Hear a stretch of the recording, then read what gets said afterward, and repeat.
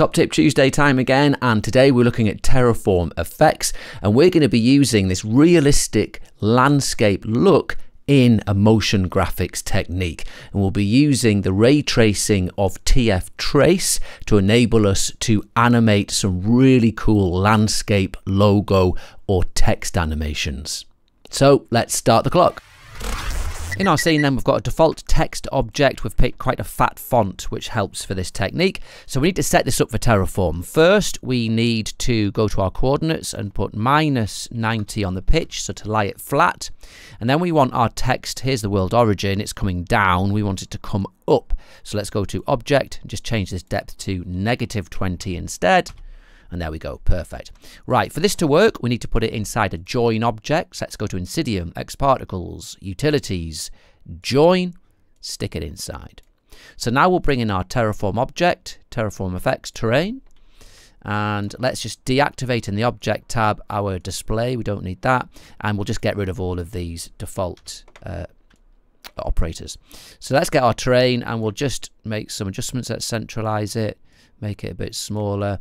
Just eyeball it and then go to our terrain object. Let's go to the object properties and look, we could put this X on 600 just to round it up.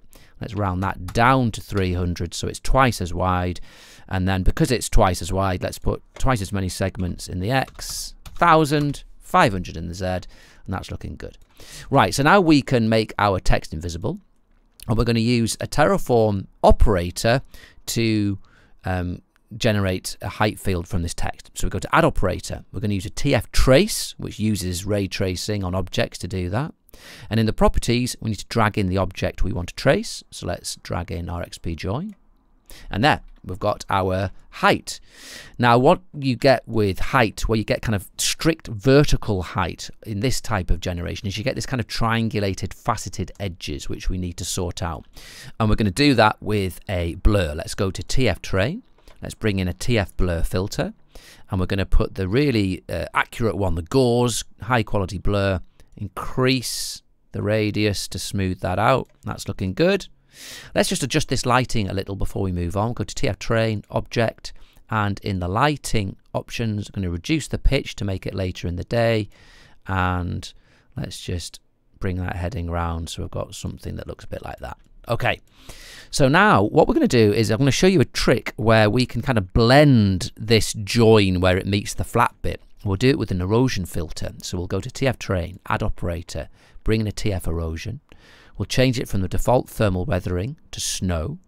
And what we'll do, our radius by default is 15, which gives us this radius. Let's put this to a really small radius, but then add more snow by increasing the iterations, and then we get a really nice smoothing of that join. That looks excellent.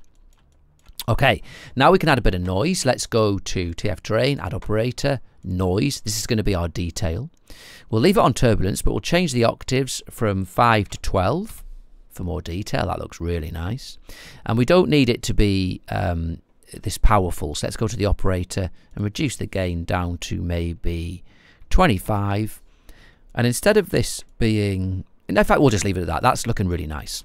Okay, let's add a little bit more detail now. We're going to, in fact, look, let's mask this noise so it's only affecting the text part of the terrain and not the flat bit, and we can do that using masking. So what we're going to do is, before we go into that masking, look, if I go into my TF erosion operator and go to the preview tab, we can preview, look, the altitude data that we're getting from that snow erosion, and we can use this to mask that noise. Here's how you do it. You go to TF noise, to the masking tab, and we're going to mask using a shader. So let's enable the shader, and we're going to bring in a special INSYDIUM shader just for this. Let's go to INSYDIUM, terraform effects, terrain operator shader. Let's click on the settings here. We can switch off display, use gradient. We don't need to do that. But it's asking what operator do you want to use. So look, we can just take our TF erosion one that we just looked at. And yeah, look, now that black and white information is masking the noise and it's only on that part of our text. Brilliant. Okay, so now we can add some more detail with hydraulic erosion. We'll go to tfTrace. Let's add a TF erosion. We'll change this in the properties from the default thermal weathering to hydraulic 2D, which is dead fast. And let's just leave it on that. We could make tweaks, but let's just leave it on that for now. That's fine. So now we want to animate this on. So we're going to go to TF Terrain. We're going to use a TF adjustment. And if I go to my adjustment to the properties tab, look, if I reduce the gain, it's just reducing this overall thing. So if I leave that on 0, I can mask this using a field. So let's go to masking, add a linear field. And now when I move my field, look, it draws on and off our text. Brilliant. So let's just add one more bit of noise for all of it. Let's go to TF Terrain. This is like a global noise. We'll add a TF noise. Let's go to the properties. Let's change it to a wavy turbulence. That looks good. We can put the octaves up to 12 for more detail. And in the operator, we don't need as much gain. Let's put it way down to, say, 20. So now we've got this brilliant animation. Because our adjustment operator is below our hydraulic erosion, it doesn't need to recalculate, and we can grow on this text. And this is procedural, so let's change it from text. Obviously, we're not going to write that. Let's put, I don't know, moon. Let's say we're doing a moonscape one.